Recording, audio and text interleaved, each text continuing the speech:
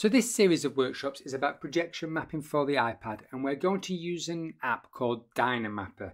Now here is the website so you can see what DynaMapper is all about. One quick note, this is for the iPad, but you can use this course with any tablet or phone that has DynaMapper on because the interface is the same.